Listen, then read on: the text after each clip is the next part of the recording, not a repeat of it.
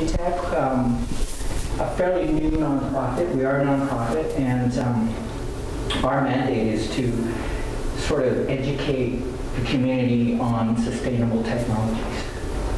So we hold a series of talks, and today we're very privileged to have Daniel Rotman of SPEC. SPEC has been around for 50 years. I remember SPEC this year, as a kid. The mandate of SPEC is for practical solutions for urban sustainability. And SPEC, by the way, stands for the Society Promoting Environmental Conservation. So it too is a nonprofit, charitable, and volunteer-driven organization. Are there any Reddit users in the crowd? Hopefully one person, yay, 2 people. Okay, so Reddit is like a message board. But on Reddit, unlike a lot of social media platforms, there are very strict rules for conversation. You cannot post inflammatory comments. Your comment will never even be posted online. Nobody will ever see it. There's a moderator who screens everything. And so people know that if they want to get credits on this message board, if they want to get social, if they want to reach people and have their posts be seen, they have to follow by the rules. Right? So their behavior is guided by things that are happening directly around them. It's the rules of the game that matter more than you trying to play to win. So what I want to do with that in mind is go actually speak to everybody and say what, and I want you to say your name. Tell me if there's a behavior that you'd like to work on, or something that you'd like to change about yourself. And it could be something as easy as I'd like to bring my reusable mug to work more often, to whatever you feel is good for you. And then I'm going to take notes. And then what we're going to do is, based on what you guys tell me you'd like to get out of this evening, I'm going to go through the content that I have and try and address all of your individual concerns. And we have a small enough crowd that it makes it a little easier to do this. So I hope that you're all willing. If you don't want to, please feel free to pass, and I would invite you to do that. So around the idea of creating context for new behavior, and we'll talk about what context means and what behavior means and what behavior change means. So thinking about all these things, what would you like to get out of this evening? And so we can start from here, if you don't mind. I'm Shauna, and I did master recycling 2015. Yes, it was the first year. It was great. I guess there's a couple of things when I saw this topic. I thought I was really keen on coming. I want to change. I guess it's so overwhelming, the bad news you hear, and then when you see people not doing recycling right, or you see things misplaced, it's very discouraging. And sometimes you just like that. And then when you have to give up hope. I think that's the thing, like to keep. So yeah, and then also not to, and sometimes, to rely a lot on convenience sometimes, that's why, oh, you need to get something, do I need to get it now, right? Like, 'cause sometimes I could get it bulk somewhere, so things like that. So what and not relying, not going into convenience mode. Yeah, okay, cool. So how to deal with the difficulty also and keep on going, and then, not getting sucked into convenience, right? And then, when you're in the grocery store, yeah. Is everyone doing that? Yeah, I got sucked into convenience today. Anybody else get sucked into convenience today? I did. Next, Hey everyone, my name's Shayla.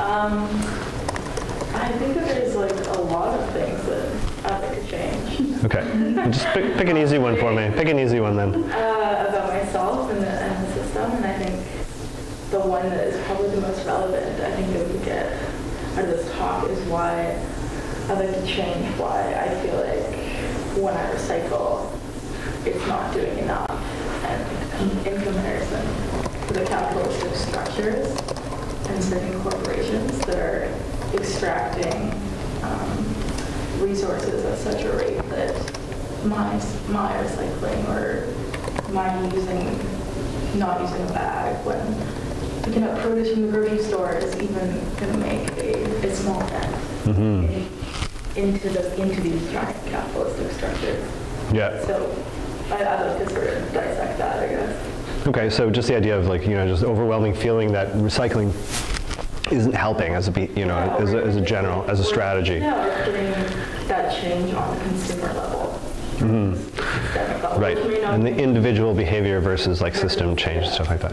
Okay. It may not even be what it talks about, but it always... I'll weave it in. It comes up in my mind when we start having these discussions. It's definitely connected. Yeah, thanks for bringing that up. Okay. In the back, yeah. Hi, my name is Milen. Say this one more time. Milen. Milen, yeah.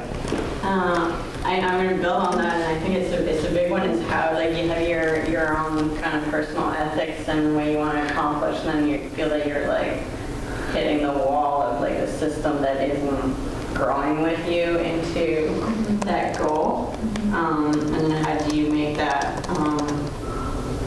Not only giving up, but how do you kind of keep growing into your own endeavor? I'm talking about like, the things that are waste. Okay, so sort of you hit the wall with your ethics. You kind of run into these places where you have to compromise it. Sounds like it, right? Yeah. Okay. Well, you guys are going deep. This is awesome. Okay. Next, yeah. Hi, my name is Pam, and there are many, like you said, there are many things I feel like I need to change, or I'm hoping to change, but one very practical one is I'm managing a store in Gastown, and sometimes you just have certain homeless people come in, or not necessarily homeless people, but you know someone coming in that you feel tense. How to, I know that I want to learn to be open to them. I think with the community, a warm community could change them. However, in the practical side, also you gotta run your business. Sometimes they are there for certain things they want to do. So, in the meantime, how you gonna judge? How you can, there are a lot of them. I don't know how to describe that, but just uncomfortness. Yeah. Discomfort. Discomfortness. Yeah. Around the staff. I know around that too. I believe everybody wants to be a kind person. Even someone want to steal something, they want to be a kind person most of the time. Right. So just a feeling, if I kind of reflect that, you sort of feel a little tense around, we'll call it disadvantaged people. There's a reputation around with these people that comes along with it, and we often react to it, right? We don't want to, right? But there's a reaction. So that's actually really good that you brought that up. So we'll talk about that in a high level way around the way we see the world. Yeah. Okay. Excellent. Next. Hi, my name is Dash. Dash. I run a community group that promotes plant-based lifestyle as effective climate action. Okay. And as it's very personal choice, I want to kind of devise more strategic ways to help people transition and adopt, so that it's more scalable. Yeah. Okay. Yeah, so that's very specific purpose I'm here. Yeah. No, that's great. Yeah. Thank you. Yeah. Hi again, Norman. I have a very general question, and in a way, it's rather self-serving. One of our initiatives at GTEC is that we're developing a software program that is supposed to engage individual household users and to motivate them to do things that are beneficial to the environment. And data is collected, and we want to be able to show that in aggregate, that people doing small things on a consistent, sustained basis does make a difference. Because I understand the challenge, and we all understand the challenge, right? Are we doing enough, and does what we do make any difference? So the question that I have as we're developing the software program is just about human nature. Carrot or the stick? Okay. Which is the better nudge? I'll sideswipe you when I answer that question, but thank you very much, Norma. Yeah. Hello, my name is Yuki. I'd like to get rid of negative attitude. Yeah. Trust things, everything. Every time I'm trying to do something new, I think I tend to focus on the negative side of that instead of the positive side or what I can gain. Yeah. So yeah, I think that's important for me to change. Great. Yeah. Thank you very much. Okay. And Henry and Val. Okay, you too. Yeah. I'm one of the graduates of since 2015. Background is in development. I was with United Nations, and I could be very pessimistic because of the work I did, and nothing seems to be working, and I just got frustrated. So I found that the government is the problem, education is the problem. Because they always tell you, oh, I'm going to do a follow-up, nothing happened. Yeah. So what's this? Are you care about your people? Yeah. About your country? So I'm experiencing self-feeling up now about climate change, about waste. Governments don't seem to care. Yeah. They leave it up to the communities, to the individuals. Just about being a hope, and the government is trying to change the attitude of their constituents. I've tried it several times, but I don't see hope coming by soon. But maybe I'm wrong. I hope so. But I like to be, I'm pessimistic because I want to be surprised that maybe something could happen and I'll be joyous forever. Yeah, it's true. I think that type of action hasn't come yet. Still waiting. Okay. Thanks, Henry. So I just put too much pressure on individuals. Does that feel like it gets what you were saying at? Yeah. Too much pressure on individuals? Right. Yeah. Yeah. Okay. Great. My name is Eyal, and I'll pick up something that is very different than most people said. I want to change my carb craving. Carb craving? Yeah. Okay.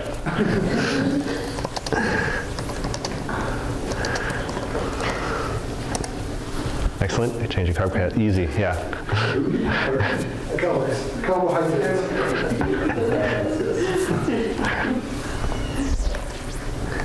Go ahead. My name is Tara, and when I think about reduce, reuse, and recycle, I always go to reuse first, and I would like to shift to reduce first.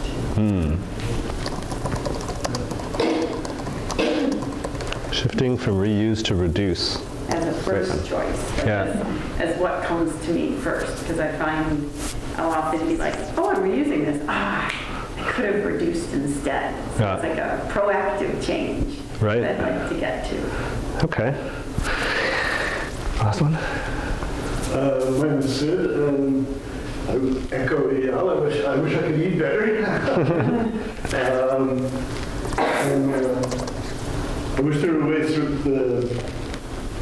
get more of the government to agree to do something more quickly, to see it as a crisis. I don't think there's too many people who sort of want to let things evolve and hopefully get better a little bit at a time and hopefully in time. And I wish there were a way to get them to see that more clearly, what's going on. Yeah, so we need to encourage more fast action. Yeah. Less incrementalism, maybe? Yep. Wow, okay. Well, for some people, there's not even in it. Right. That's true. Okay, that's a really really great list for me to work with. There are a lot of, yeah. So I feel like there's a lot of indication that people feel a lot of pressure on themselves, you know, right? So this is what I'll start with, right? So I think that when I talk about make it easier changing the context around your behavior, to change your behavior, what we can do is think about kind of the reverse, right? So what is it about our context that actually drives our behavior we don't like, right?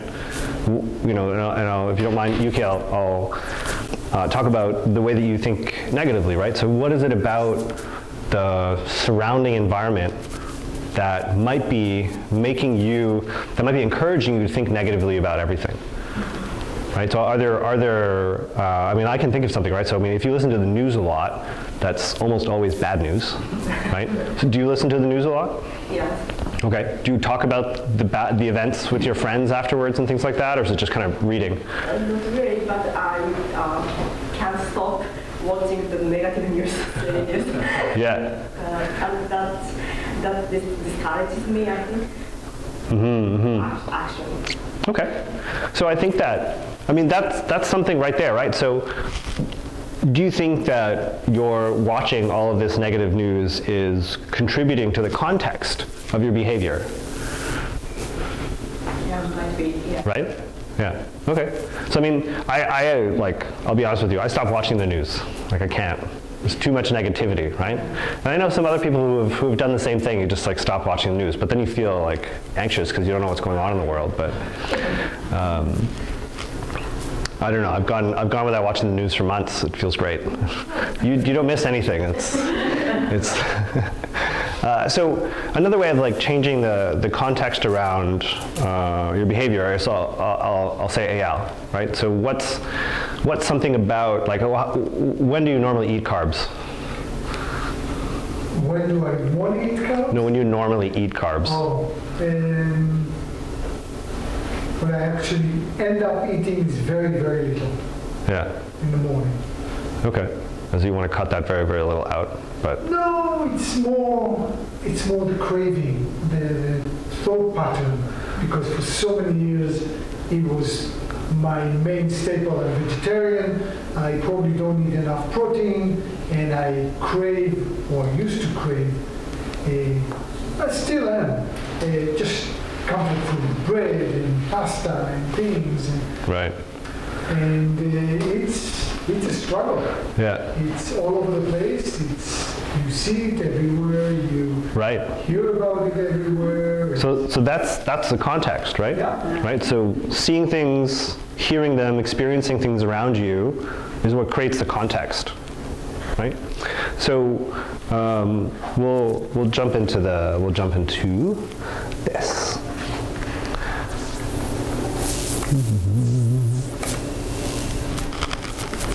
So when we think about what influences us, what comes to mind as, from the three here, we've got information, right? The raw message that people usually want to communicate. We've got relationships, so how that message is communicated to you, oftenly there's a relationship involved. And then there's rules, the structure and incentives that exist around you, right? So when we talked about context, all of these things combined will always be creating context, right? We're always in relationship with people to some degree. I'm in some sort of small relationship with all of you, and some of you have relationships with each other. I'm delivering information for you, and there is a set of rules that I'm engaged, right? I want to do some dialogue with you guys. You are allowed to talk, right? That's one of the rules. And all of those things are going to be having an influence on your behavior, right? You're not shouting out things and things like that. So when we think about these things, what do you think is having the most impact on you?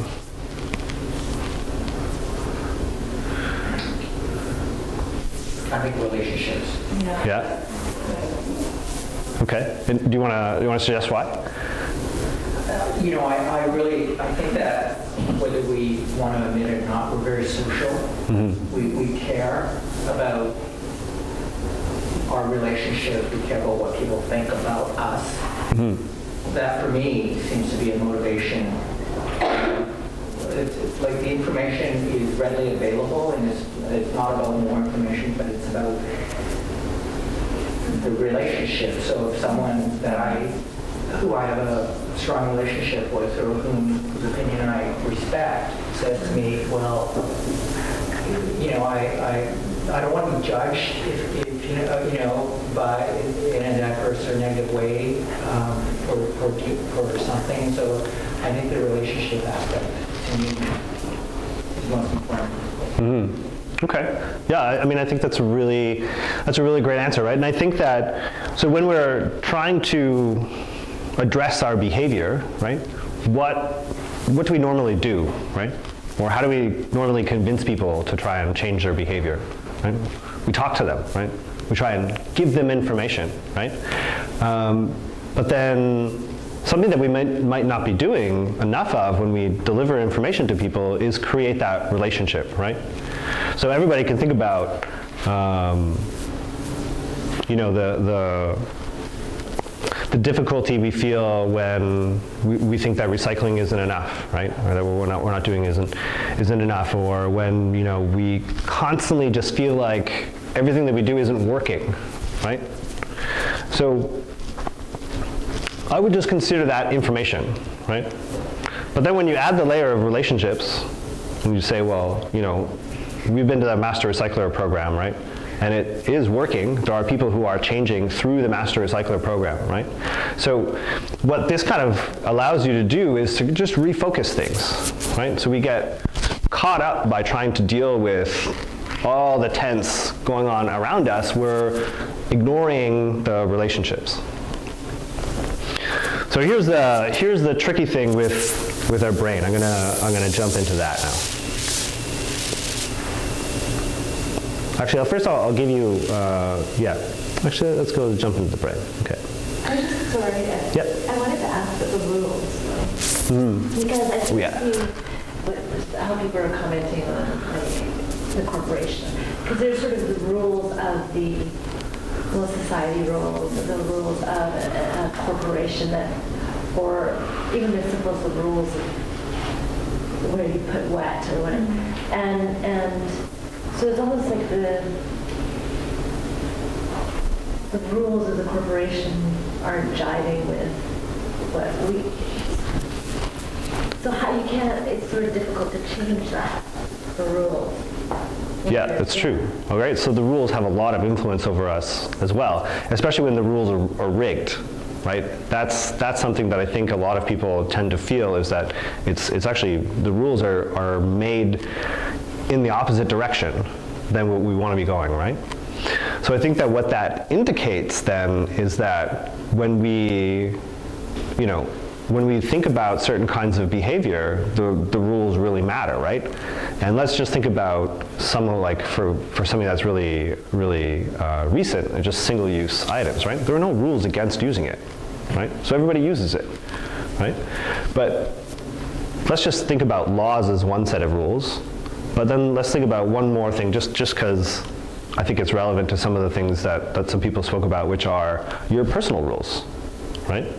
And how strict do you keep your personal rules, right? Because that will create the sense of a system within you, right? And if you keep on breaking your own rules, then maybe you're making yourself into a bad guy, right? So a lot of getting over the negativity and a lot of dealing with the difficulty and a lot of running up against those walls all the time requires us to have more compassion, right? And that's something that's a big part of the Master Recycler program, is to become compassionate recyclers and compassionate for yourself, right? And so I'll give you a good reason now to become compassionate for yourself.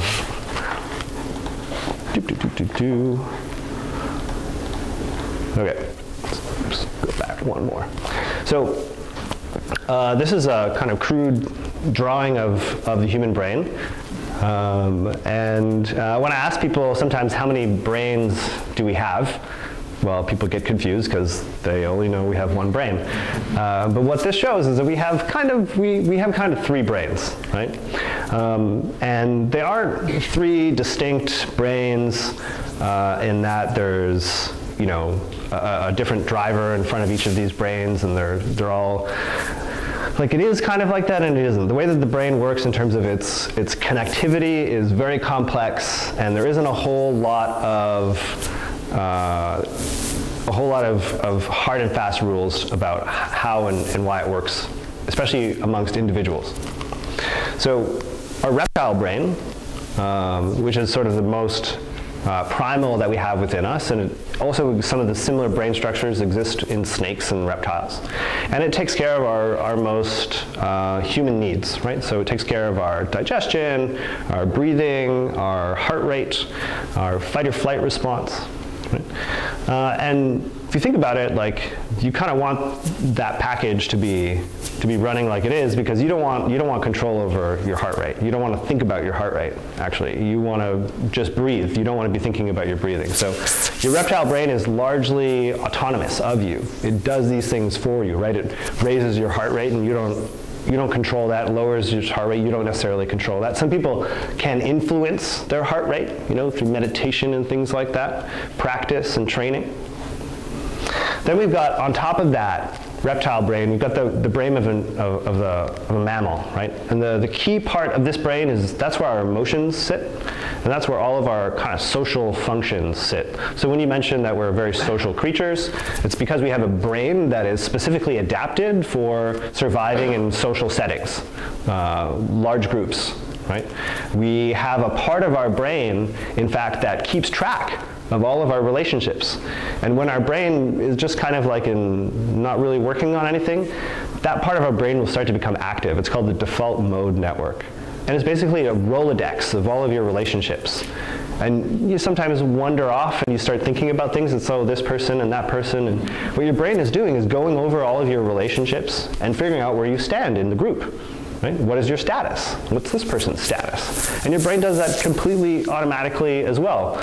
You find yourself doing it when you're bored and of no volition, you know, it just starts doing it on its own, because it's also automatic, that part of your brain. Now, the most advanced part of your brain, the brain of a modern mammal, this includes parts of brains that don't exist in other animals, actually. It exists in other monkeys and apes, like primates like ourselves, so like orangutans, chimpanzees, bonobos are different than monkeys, right? Monkeys they're actually missing certain parts of brain structures that we have, specific ones that are meant for human stuff, right? And what do I mean by human stuff?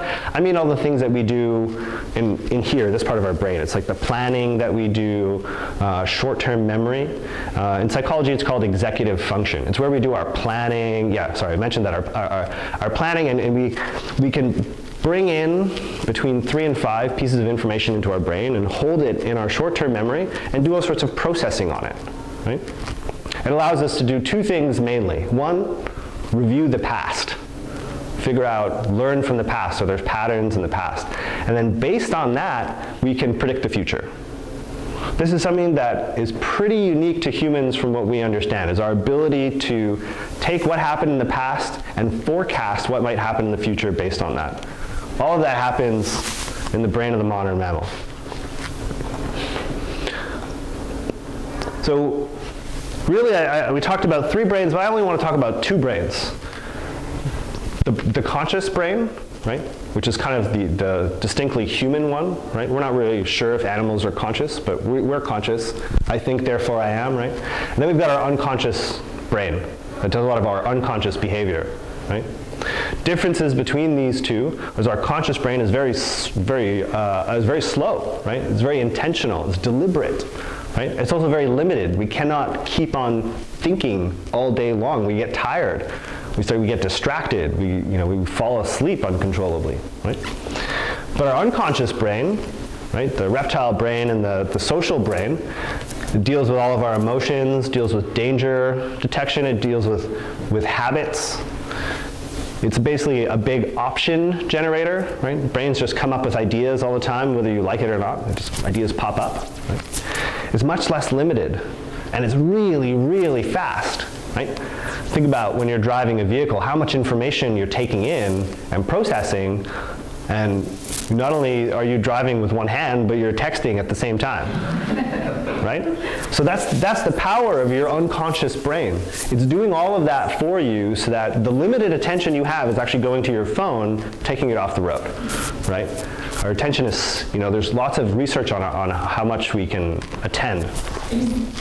Now there's one really, really important thing with our brain, which is once our unconscious, like our lizard brain, once we get activated emotionally or we sense danger in our environment, whether that's a real threat to us, like somebody coming at us with a knife, or a social threat, somebody attacking our status, somebody disagreeing with us, somebody presenting an idea that challenges one of our core identities, right? What that does, shuts off our brain, right? We lose the ability to have rational thought once we get activated, right? So when a disadvantaged person, a homeless person comes into your store and you feel that anxiety coming up and everybody feels that, right? That's not something that you are necessarily in control of, right? You're reacting to something going on around you, and that's your unconscious brain doing that, right? Because what it does is it looks at it in the past, right? What are all of the experiences that we have with people in the street in the past? They tend to be fearful experiences. So when they come into the present, we have something in the future, something bad might happen in the future, right? So that's our brain coming up with these options, right? And it's doing this automatically, right? It's a habit, right? And we get stuck. You know that they want to be nice people. You want to have a relationship with them, but the part of your brain that deals with that is off. It's just not there, right? So when we talk about having compassion for ourselves, right? It's having compassion for our human function, the way we are, our human nature is actually, it's a flawed machine, right? We get stuck all the time in these loops where we just can't stop thinking about things in a certain way. And the reason that happens is just like we create habits when we brush our teeth, habits also are used by our brain for everything else that we do. Speech is a habitual behavior, right? And the way that we think about ideas or people or groups of people are also sometimes become habitual, right? So there's one more influence that I didn't mention before. And it's the way your brain works, right? And so what our brain does, if we think about it in terms of our conscious brain and our unconscious brain, right? Just think about it in terms of, anybody here learn to play an instrument, right? Play an instrument or play a sport, or learn like a skill like sewing or cooking, right? You had to be trained to do that at one point. You had to practice, right? So all I want to say is behavior change is a lot like skill building, is a lot like that, right? Because it takes a lot of intentional, focused action to learn a new skill, right? And you need to have that focused time, that time when your human brain is on, in order for you to practice. And you do that enough times, and what your brain does is it takes the connections that it makes in your conscious brain and then kind of downloads it into your unconscious brain so that you can do it automatically. But what we don't realize is that our brain is doing this all the time for everything, and it's been doing it since you were a kid. So your brain will have developed lots of habits and patterns of thought and behaviors that you don't necessarily find valuable, but because you did them for one reason or another while you were growing up, or even this past year, if you practice it enough time, it becomes habit, and it goes into your automatic brain. And you stop being in so much as control of that, right? So, to bring it back around to context, how you train yourself, right? You can train yourself is by creating your own context for new behaviors, right? And becoming aware of how the context around you is influencing your current set of behaviors. So, let's try and practice this now on some of the things that we want to work on. So for plant-based diets, right? The way our brain works, right? So let's think about how many times will a person who consumes meat have consumed meat by the time they get to, like, say, 35? It's a lot. A lot, right? Let's just say like thousands and thousands of times, right? Yeah, hundreds of thousands of times, right? So if you watch the news every day, how many times a day are you interacting with something that's negative? A lot, right? Eyal, how many times do you eat carbs before wanting to stop eat carbs? Okay, right? So, and then let's bring it up to that level, right? How many times have we been told that it's us that's the problem, it's not the system, right? How many rules are set up to tell us it's on us, it's not the system, right? So there's a lot of these influences happening on us right now, and we discredit them because we don't often think about this influence. We think about the other influences. We think about laws and information and relationships, right? But this one has kind of like a multiplier effect, right? Which brain does the excuses come from? Excuses? That's really good. That's really good. Excuses can be well practiced for people, right? Sometimes it's just excuses come out of people's mouths and they don't even notice it, right? It's just we're so well versed in practice at giving excuses, right? And also let's think about this, Sid. So how do we encourage more fast action, right? Let's just think about how the government has worked up till this point. A lot of slow incremental actions, occasionally peppered by really harsh, direct, firm actions, right? So if we want to think about that, well, we have to go back in the past and say, well, what were the contexts around those quick, decisive actions? And how can we create the context for those quick, decisive action? Naomi Klein talks about this a lot, actually, right? In her new book, This Changes Everything. She talks about this in a very big way because what she's seen over and over again is that governments create crises, right? They create problems, and then all of a sudden, a whole bunch more laws get created, and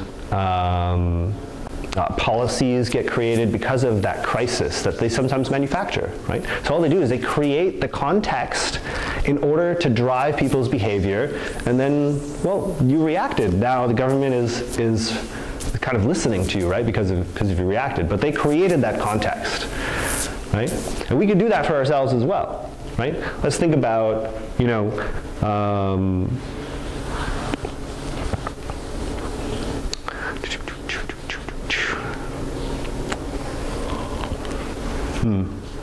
Right, so let's think about reuse to reduce, right?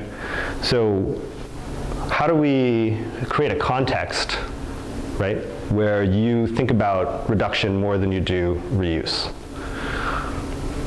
Right, so what's something that you wish you reduced and that you reused recently? I'd say a paper cup. Paper cup. Okay, so what was the context? I can remember being late to like a session like this and rushing in, and I was thirsty, and there was water, and there was a paper cup, and I grabbed it before I even thought, oh, I have my bottle. And so then I'm like, oh, I'll just keep that paper cup a couple of times. So you had your bottle on you, but you forgot. Yeah. Mm-hmm. Yeah. So it's interesting. So there was a context there, right? And the context was the busyness in your mind, and you got distracted, and then you reached for the cup, right? So. And it was a Vancouver zero waste. Around, and I'm like, oh, dope.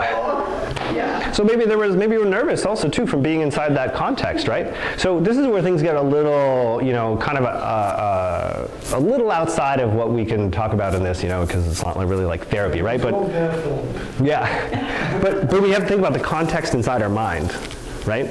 Because that's an environment that all the rules and influences have an effect on, right? And the reason I want to bring that up is actually, can I do that? No, let's go back here. So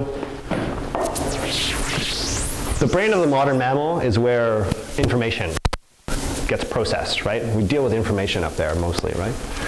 And the why information doesn't work is because, well, when we get activated in our emotional brain, this brain shuts off. So information no longer works, right? The thing I didn't tell you before is that not only can this brain get shut off by being overwhelmed by, you know, emotions or the context or the environment, but it also just runs out of steam after a while, right? We can only really consume enough energy to power that part of our brain. So some research suggests about 3 hours a day, non-consecutive time, right? But you only have about 3 hours of focused attention every day. And then once you use up that 3 hours, you're totally operating on automatic mode, just that. And maybe you'll get like little bits of attention and clarity every once in a while, but you're just, you know, like zombie mode, right? Can you think of all those times where it's like it's after work and you left work and got home and can't really remember how you got home? Like you drove home and you're just like, I don't really remember driving home. Has that happened to anybody? Yeah, I'm seeing some head nods. Or how about like this has happened to me before where I'll walk into the bathroom and start brushing my teeth and I'll just be like, wait a minute, why am I brushing my teeth? Okay, maybe that's just me. But people are like, how was your day? And you kind of really remember your day. Yeah, something like that. We lose short-term memory too when we get activated, right? So we lose access to some pretty critical things.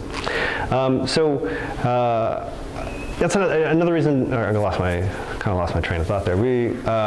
Right. So we can lose this part of our brain that is required for us to change our behavior, right? We need this part on in order to change our behavior. And we can lose this if we run out of juice throughout the day or if we get too activated too often.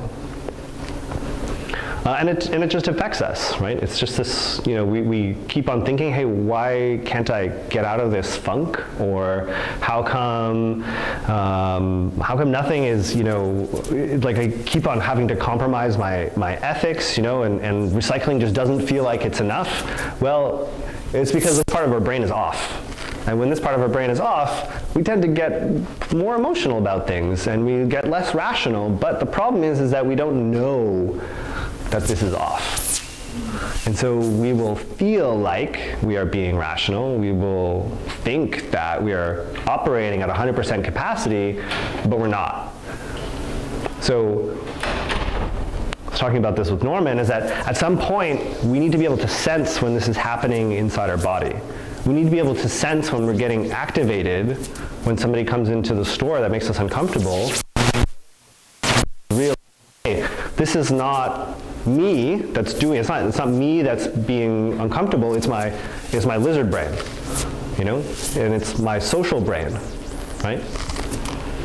So in that sense, it's not that there's something wrong with you because that happens. It's just the way your brain works, right? And so if we want to create a new context, you know, we have to think about, in a very, you know, sort of intentional way, what is it about the current context that makes me uncomfortable, right? And can I create a new context that will make it different, right? And so sometimes it means you need to change things physically, right? So a lot of people, sometimes when they move or when they get new jobs, right? It's a big shift in your life. It's really a good opportunity to try other new things because your brain is already kind of scrambled, right? And it's already taking in new information and being willing to do some changes. And so by adding a few more onto that, you can kickstart more behavior changes, right? So in terms of carrot and stick, it's actually neither.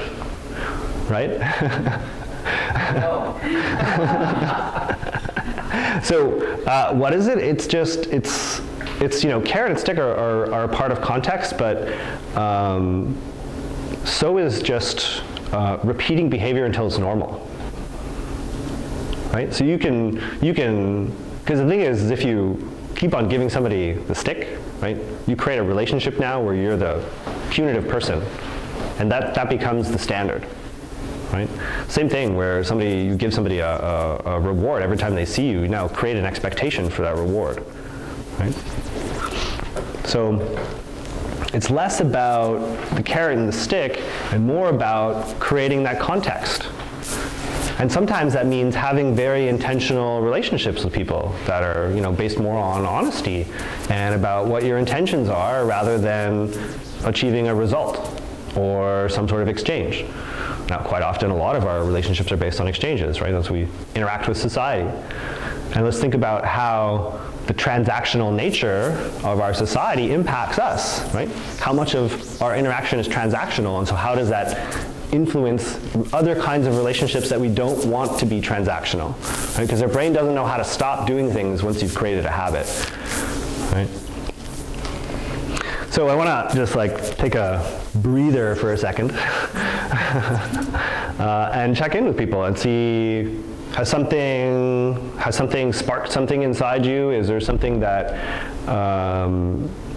give you an idea on your particular challenge that you brought with or that you mentioned? Does anybody want to, yeah? I'm just wondering if, around the strategies that one might want to develop to, let's say, inspire people who aren't living green, and maybe the reason is because their modern brain just shut off after work, getting home, and then if it's neither carrot nor, then can you use other strategies to recontextualize or create that new context that are maybe more pleasant or? Yeah.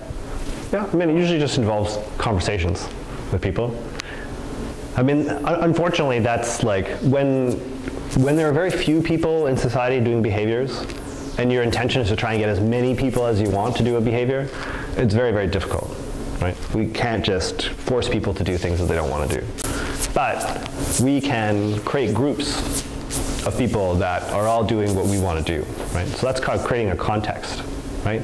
So if I and 10 of my friends go out and we're all people that bring our reusable mugs with us, but there's 2 or 3 people in that group who join who aren't the kind of people who always bring their reusable mugs, how do you think that they're going to feel like they're in the minority in that group, right? And that everybody else is doing that, right? So sometimes it means that we need to very intentionally create that context, right, where we stack the odds of the group around us and bring people in a slow enough manner so that they always feel like everybody else around them is doing the thing that you want them to do, and they're the only ones who aren't. Because think about it. If everybody around you has the newest iPhone or Samsung, what do you want to do? You want to get that new thing, right? So you need to create that context, and Apple and Samsung do a great job of creating that context by continuously releasing new things and convincing us that the newest thing is the best thing that there is, right? They create that context intentionally. And so we need to do the same thing, right? So that's something that we do with the SPEC waste committee, right? We think about how can we do that, right? And, quite often that means working in small groups, working with your friends, starting at a much smaller scale than trying to get everybody around you to change all at once. And then quite often it just means we have to go inside ourselves a little bit too, right? And understand the way that we work might be influencing the way that we try and get other people to work, right? So when we talk about strategies, right? The number one way to connect with the parts of our brain that are social is to talk about values, right? So these are all reasons to stop using disposable coffee cups, and people will connect with different parts of this, right? And when we're speaking to people about wanting to make a change, we need to realize that our values are not other people's values.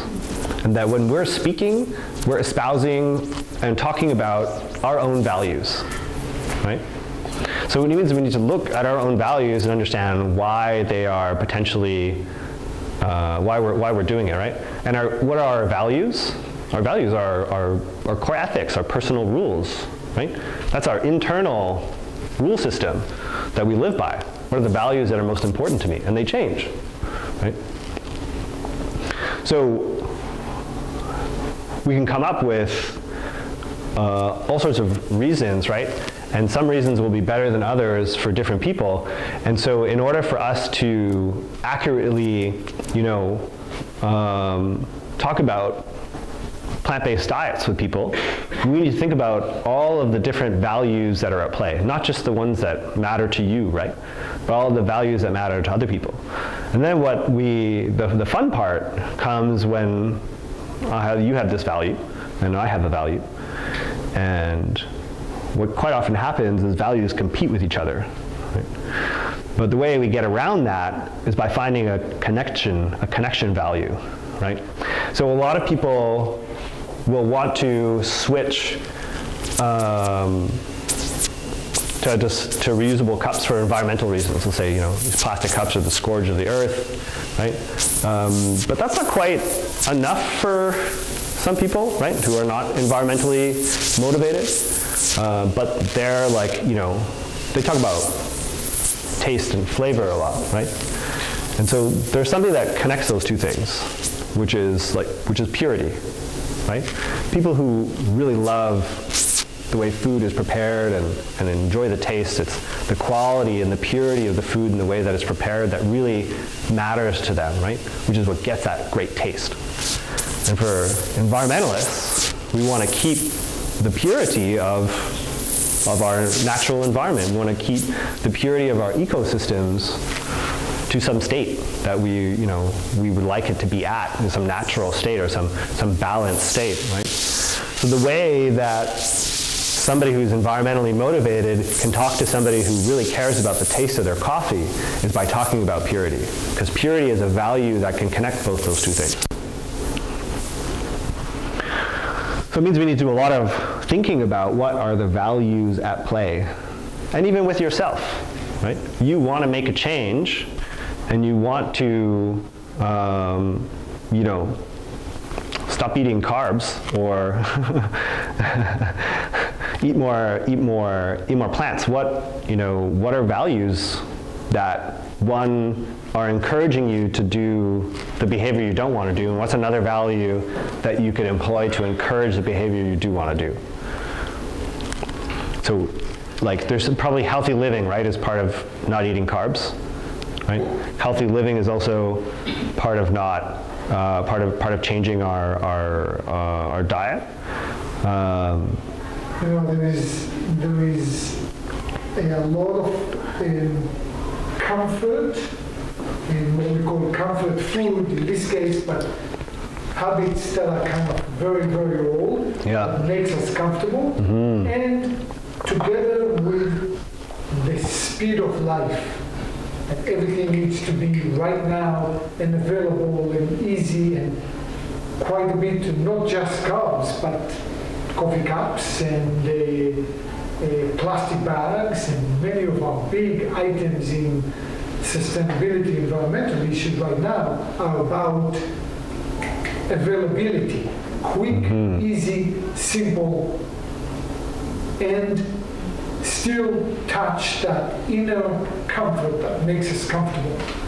Coffee, like sugar, like warmth. Fleece is a very nice and comfortable item. And it's considered to be the outdoorsy, the environmentalist. Right. But it's really not to iron it. You don't have to just wash it once in a while. But then it sheds hundreds of thousands of pieces of plastic into the environment. Yeah, so when it comes to when you feel that internal pressure, right? There's it's called cognitive dissonance, right? Is when we hold two ideas that are opposite to each other at the same time, or we hold two values that are important to each other but that are competing at the same time, right? Quite often, for health reasons, certain things can't be recycled, right? Quite often not for heat reasons, that's a bad example, but we'll call this heat reasons, that's more of like that's like a preference, a personal preference, right, that people have, how hot they drink their coffee, right? And environmentalism isn't really a personal preference. A lot of people feel like called to that, like they have to do that, right? There's a drive there, right? How do you connect really personal preference with drive? Well, a lot of people make an intentional choice, right? So how do how does salmon get upstream, right, and constantly swim upstream to lay their eggs? You make that intentional choice. And if you think about your internal state, your internal environment, and your intentions and how important that is, of creating a context in your brain, in your mind, about how the world can work. That's called changing context, right? This is really late at night. And it's just after like... I think inspire that in others. Like, I think it's fairly easier to do it for yourself. Yeah. But to inspire that in other people, especially for environmental reasons, how to create that movement is, I think it's, you brought out like community context before, right? And for me, that's more like a chicken and egg kind of question, because when you start as a minority, you're really going against the stream, right? How do you build that context? How do we shape that for other people? And I think drive is definitely one way, but then a lot of people have that cognitive dissonance. Helping them to connect that, I think it's really challenging. Yeah. So the way I would encourage that is by the way that I'm doing it right now, right? I taught you something about your brain, right? And in the healthcare profession, and in training, and in coaching, there's a certain level of education that's provided in order for people to level up, right? And why I focus on, on really this simple thing, right? This is so important because most people don't understand or don't recognize that they're going offline, And when you're offline, all of the best arguments in the world, the most rational reasons to do things, don't work. Right? And we see this happening kind of like in politics, right? Where they're using attack ads, and it's all very like emotionally driven because they know that people's rational brains are off, and it's way easier to talk to our monkey brain, right? Our monkey brain gets the better of us, right? And the way that we can we can't change the fact that our monkey brain will come out, right? All we can do is recognize when it happens, and when it happens, there are certain steps that we can take to mitigate the effects, right? So for example, you're in a conversation with somebody about plant-based diets, and it's just you're hitting that wall with them, right? What time of day is it? Is it at nighttime? Are you really tired? Chances are that part of the brain is off for them and for you, right? So you won't even realize that you're not even being rational, and they're just defending themselves because their brain is off, they're not receiving information, and they're just trying to protect themselves, right? They're receiving a threat, right? Just don't have conversations like that late at night. But even on a better day, yeah, but you have to create the context for that conversation, right? You got to invite that person out. You have to make sure they're well rested. You have to feed them good food, right? And build that trust with them so that when the information lands, it's going to land in a receptive human being, right? And it just so happens that for a lot of us, most of the time, we're in automatic mode, and we're just not. And it's part of it is the way our system is set up. There's so much demands on us, right? So time is so short, right?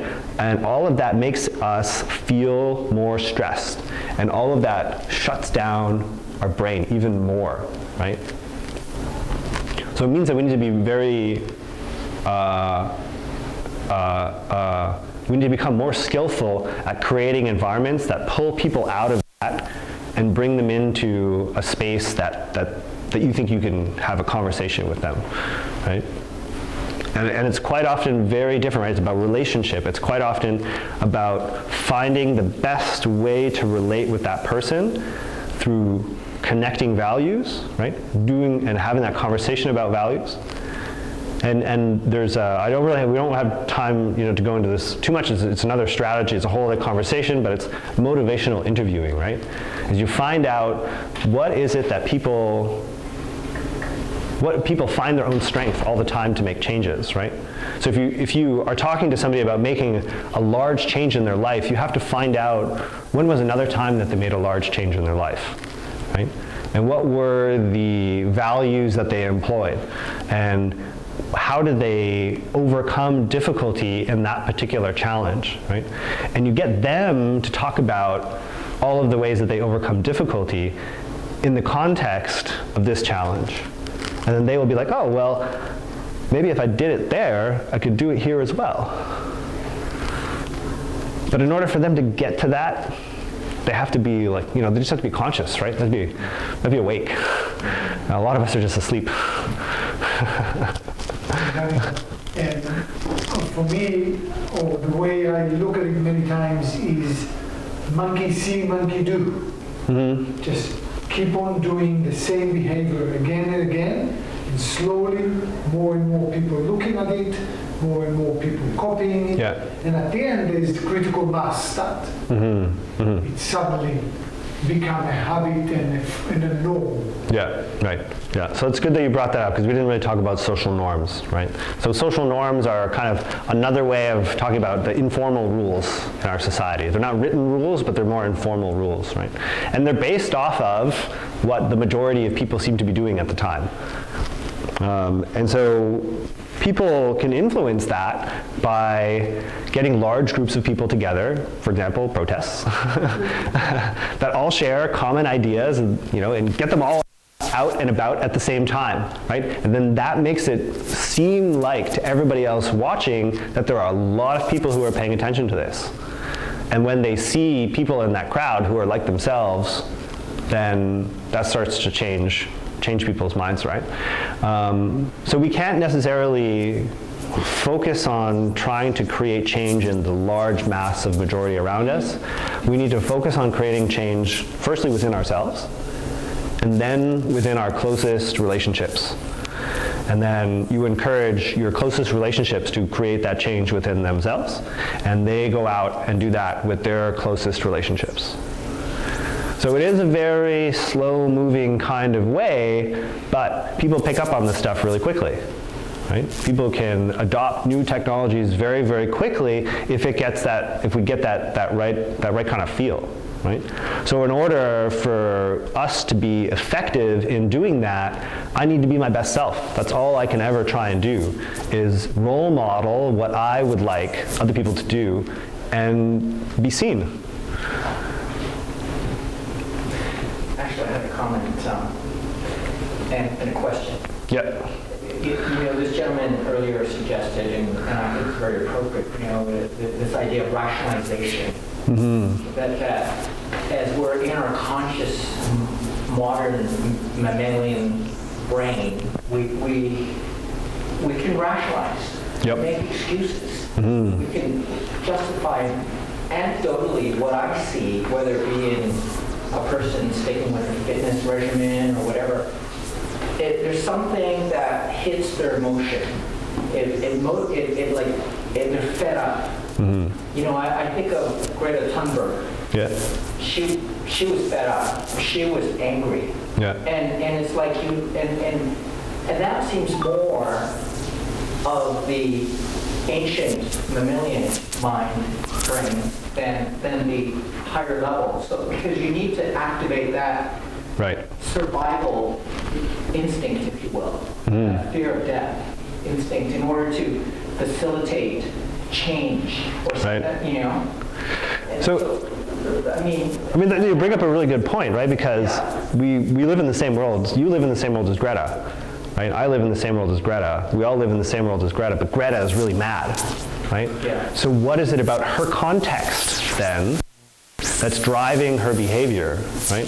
What is it about the relationships that she's had, the information that she's had, the constant failure of governments to act, right? It's driving her behavior in a very, very large way, right? But she's also being really smart about it, right? And she's creating a context for her message to come across. And she does that through, let's just call it her brand, right? And and she's very upfront and open about herself, right? Those are the rules of engagement for her, right? That's how she creates trust with people, and that's why her message is hitting hard with folks, because she's connecting. She's connecting with people because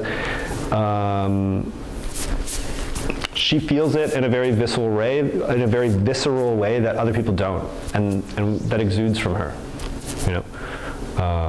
and the same way that your passion for your way,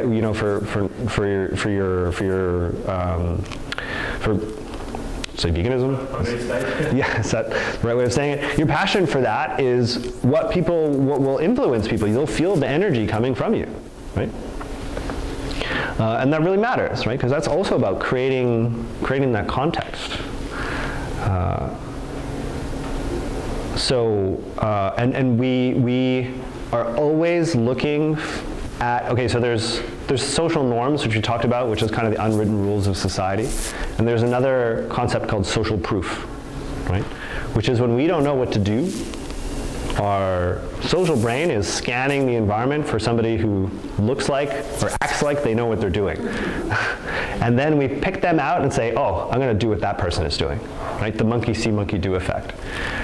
So we want to be seen when people are looking out for that, right? What do I do in this circumstance? You want to be the person that people see. Now, quite often that might mean, like, stepping out of ourselves to be a little bit more in the public eye, right? Or so we can be seen more. But that's up to you, right? Because, like I said before, it's about your own internal context and how you manage that, right? And then about how you use your close relationships to expand on that idea. Right? So you might just need to talk to one of these guys.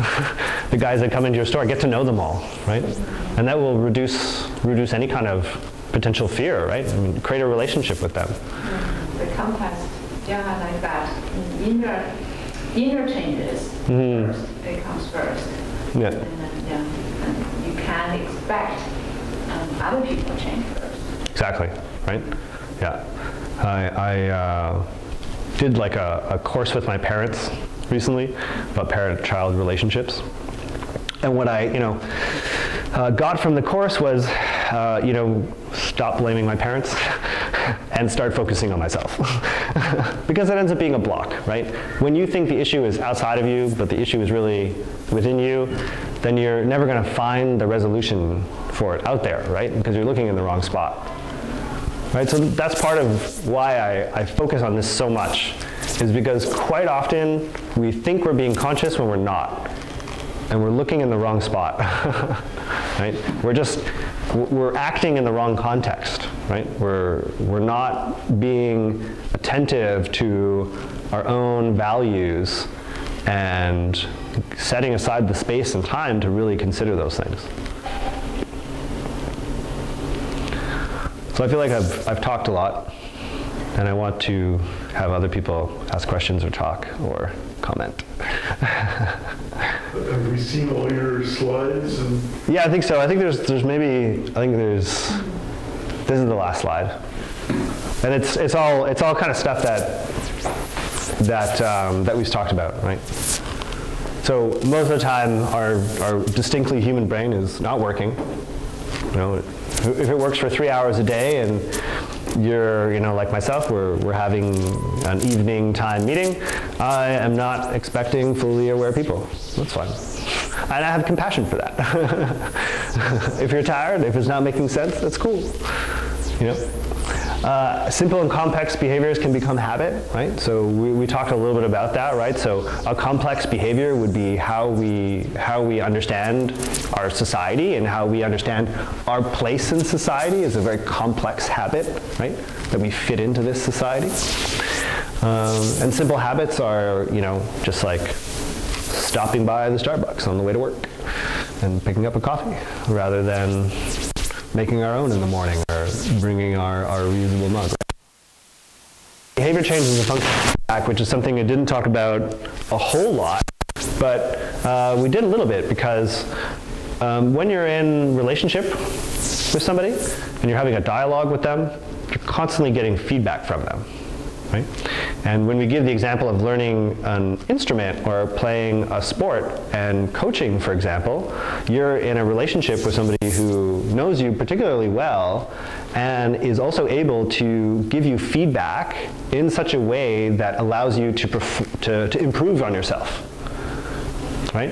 And so, I mean, that's one thing that I find critical in my relationship with my partner is that we give each other feedback about how we're doing, and the feedback is not seen as something negative or positive. It's not a carrot or a stick. It's very, matter of fact about the state of how you feel in this moment, and you go from there, right?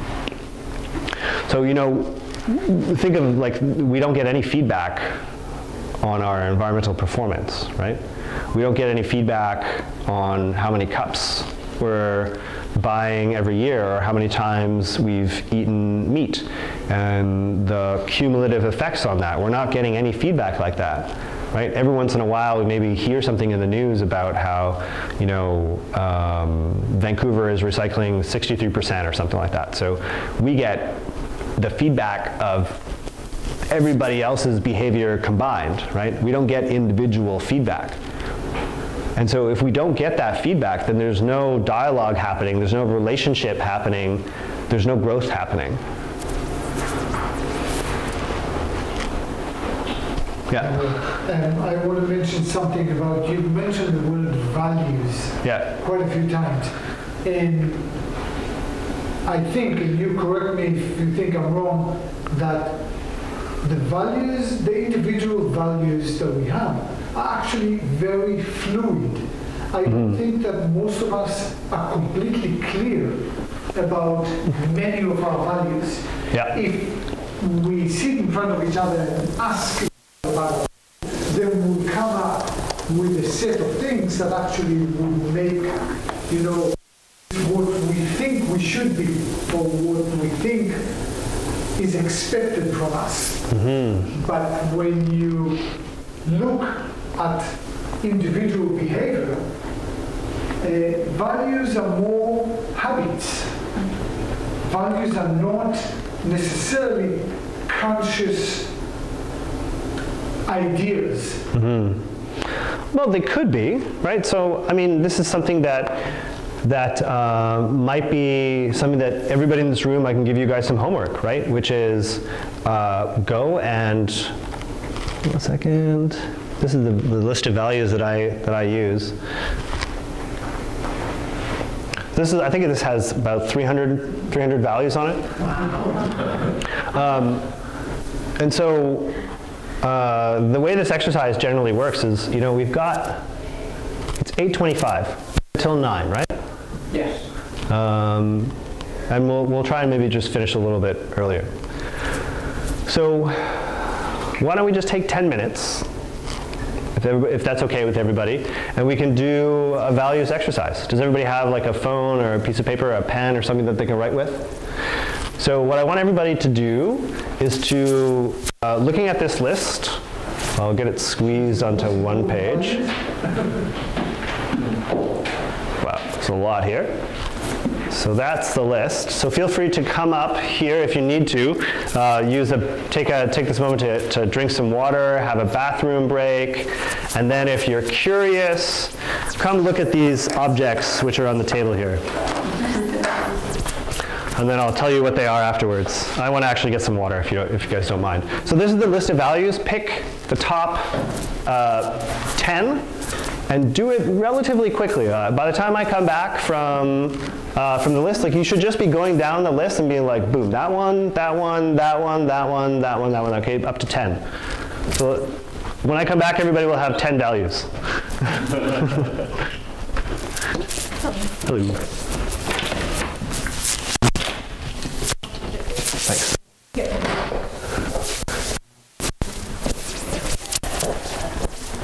values that code, for example, from this list are necessarily the values that are deep inside you? Could be. But they don't have to. Not necessarily, no. No.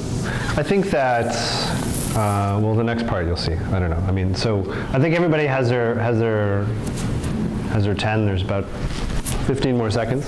So what I want you to do now is from that 10, pick the top 5.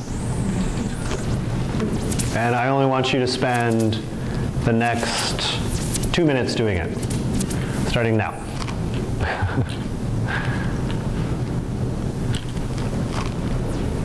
Should take a lot less than 2 minutes, but we'll give you 2 minutes.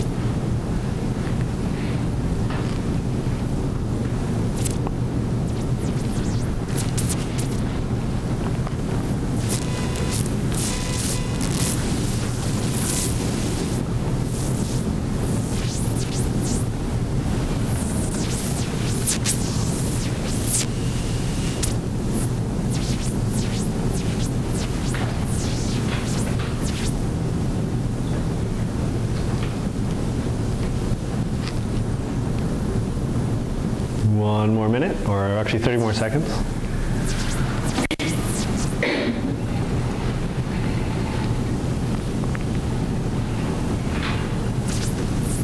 They're feel good about their top 5, more or less.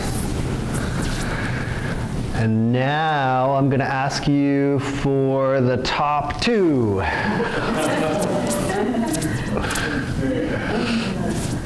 And I'm going to give you 1 minute.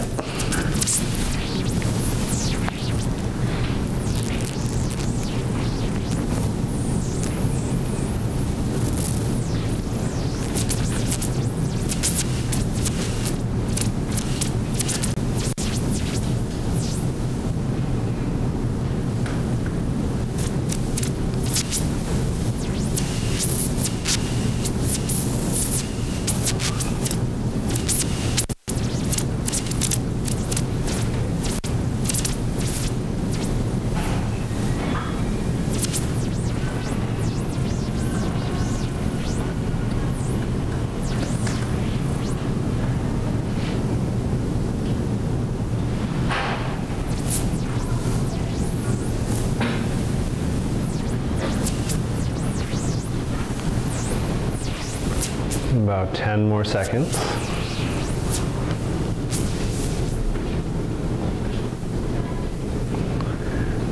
Okay, so with our top 2 values in mind, I'd like to take a big deep breath. Good job. And then I want to show you these things. So, did anybody know? Anybody? Anybody guess what this is? If you know what it is, don't say it out loud, but anybody guess what it is?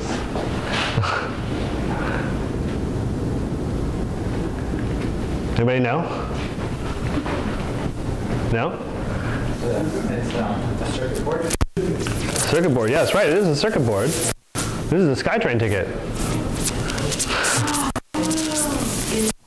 This is a paper, this is inside a SkyTrain ticket.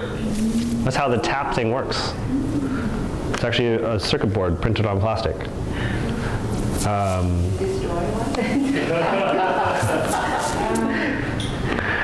Right? So that's why SkyTrain tickets can't be recycled, because that's inside it. And then these ones, I'll pass them around. So these are like pressed butterflies And they're actually, and just pass them around next to each other.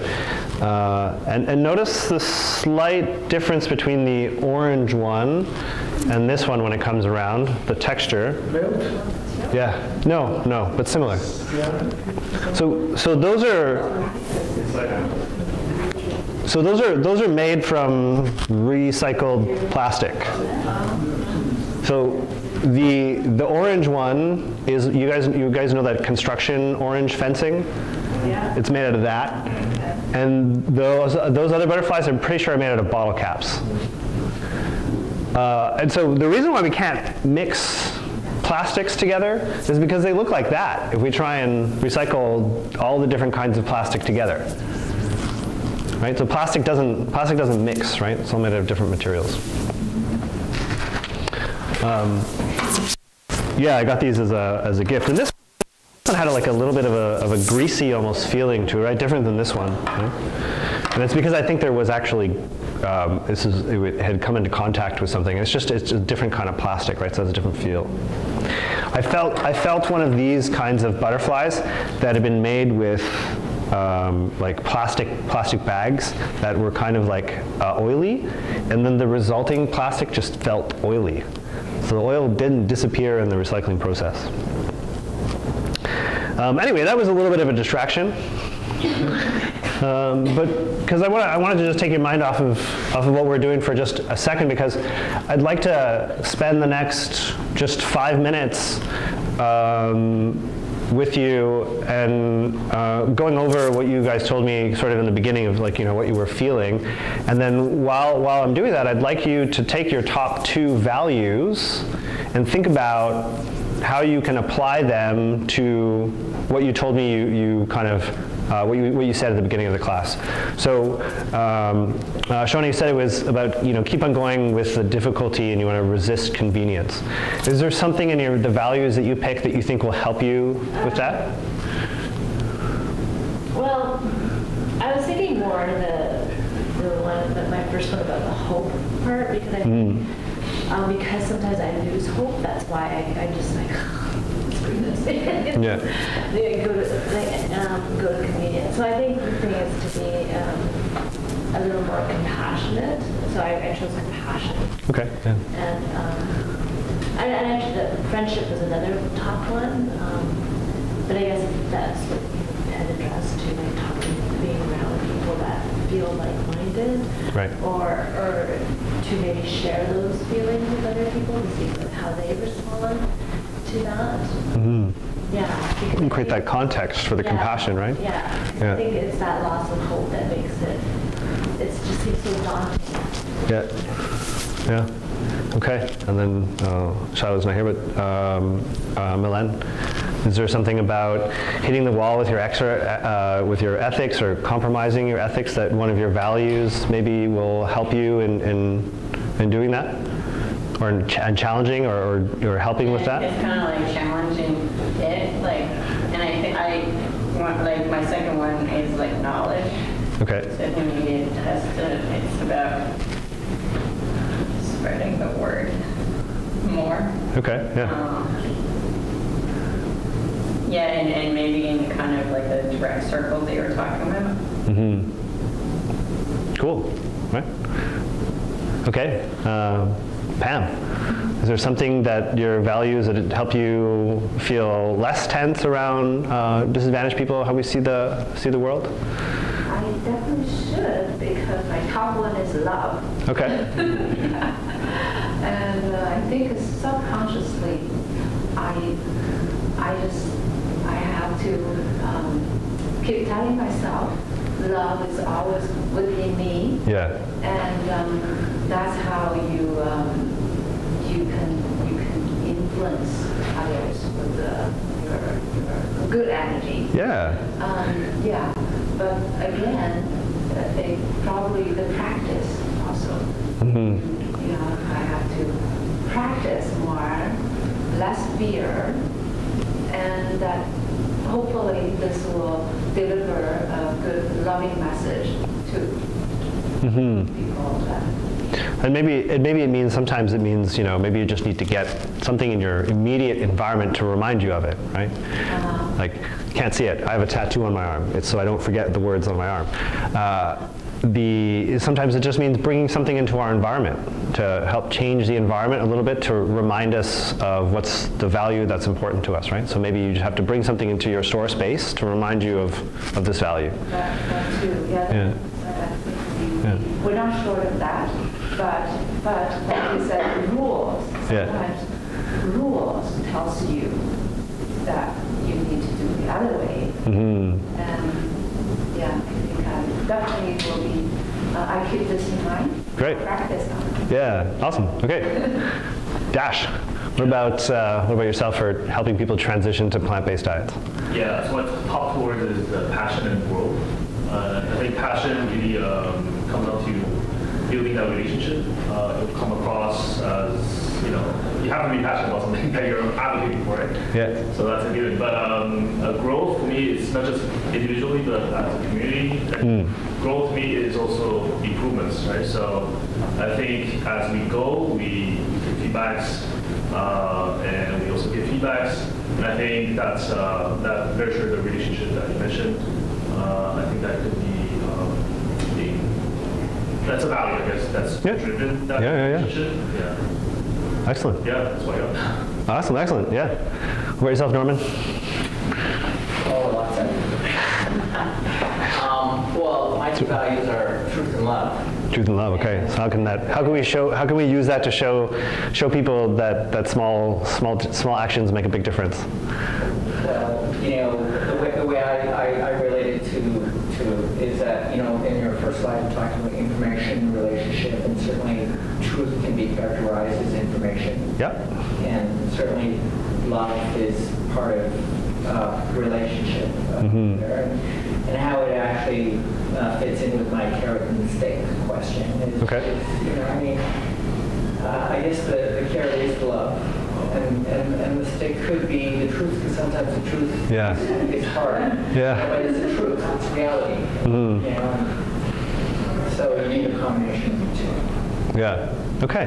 Awesome. Go on, Yuki. Is there anything that in your values to help you be less surrounded by negativity, maybe? I'm sure that shows integrity and happiness. Okay. I think integrity is important to be a trusted person wherever I am. And but also it's important to be happy, and it's just an option, a choice. To be happy like any other option. So even though we are in a problematic situation environmentally, I think we choose happy attitude, positive attitude to make change. Yeah. Excellent. Great. Okay. Henry. Peace and truth. Peace and truth. How do you think we can use that to deal with the pressure on us? Accept the truth. Truth is the truth. Yeah. We say both of us, if you like to be tell the truth, let's say enhance that. Community environment and peace. We all need peace. We are peaceful. Should be able to accomplish a lot. Being threatened by your presence or my presence, but we're all human beings. We should be together and be truthful and peaceful. Yeah, very good. Nice. Eyal, anything that hit home with the carb cravings? I picked up compassion and resilience. Ah, resilience, nice. And resilience for me is the day-to-day, putting one step ahead of the other. One less bagel at a time. Keep on working on what needs to be worked on. It could be carbs, it could be environment, it could be anything else. It's like, just put your head down and keep on working. Don't necessarily look at everybody else to give you what you need, or just keep on working on what's really important. Yeah, I think resiliency is a practice, right? And resiliency, just something short that it reminded me of how you can train yourself to become more resilient by giving yourself little problems to solve. And the more you solve these little problems, the more often you solve these little problems, the next time a larger or a medium-sized problem comes around, it doesn't seem to be as bad because you've had that practice of solving these problems all the time. And that's part of resiliency. Resiliency for me, a lot of it is commitment. Stay alive. Yeah. Gotta stay alive. Greta, she wants to just stay alive, right? Okay, Tara, yeah. You wanted to shifting from reuse to reduce. Was there anything about your values that touched that? Yes. I chose zeal and reliability. And I would think what I remembered is when you said be compassionate to yourself. Yeah. I would see that when all of a sudden I'm like, why do I have this item in my hand when I didn't mean to use it? I would say I'm not reliable. Okay. And then to remember to be compassionate to myself. Okay. Because next time. I'm not always reliable. Usually I am. Exactly. I know all about that. Okay. I have a 12-year-old son. Okay, yeah. Who I believe is very obvious when part of his brain turns off. I can just see that, so I'll be more compassionate towards him also. Yeah. I bet your evolved brain is off right now. Yeah. Let's just take a step back and stare at the wall for a moment. And sometimes, I mean, just it brings me back to my own relationship with my partner and how in order to not get caught up in things, we have rules. And sometimes when we see each other in that state, we have a rule where you stop engaging. It's just, that's it. You know the other person is off, just stop engaging. It's the best. And just start again later. Yeah. Yeah. Thank you. Okay, Sid, how do we get more fast action, less incrementalism? Is there something about your values that you picked that can help you towards that? I'm sure I didn't go through this in detail, but the two I picked were logic and preparedness. And so far, of course, logic isn't affecting a lot of people. They're acting on their monkey brain as opposed to their modern mammal brain. They're ignoring well, as Greta says, ignoring the science. Right? She says, don't listen to me, listen to the scientists. So I'm not sure how, I mean, to be prepared with the arguments, you have to have someone who's willing to listen. Yeah. And there's a whole lot of people in power who are not willing to listen. They already know how things are. Yeah. And what you're telling them doesn't make any difference. Right. They're smarter than Okay. I'm not sure. I don't know. All right. Yeah. No, it's okay. Just Improves things. think about it. That's all. I mean, these things. I think with values, like Eyal mentioned, is they tend to be fluid, right? And we quite often, sometimes unconsciously, will pick up different sets of values from different groups or different sets of values from different contexts, right? So quite often at work, sometimes we have different set of values than we do for our personal life or work that we do for ourselves, right? So values and employing values and talking about values is probably the most important strategy in creating context, right? Because it's something that you can do, have a sit down with somebody and do intentionally and go through that process of what's important to me. Because at some point when you run into the wall or you get fed up or it's just not working anymore, you say, well, okay, what's important to me? What are my values? And go back to that internal context, that internal state where you can be at peace with yourself, right? And with your values. And if you find that perhaps there's a situation that's calling for more from you, then maybe there's another value that you need to bring into the equation then to help you get through that. Or find that connecting value with that other person so that you both can move forward together based on this new shared value. And that's bringing us to almost the end. So I want to thank all of you for coming and engaging with me and with the values and thinking about these difficult topics so late at night. I think you all did wonderful. And so give yourselves a round of applause.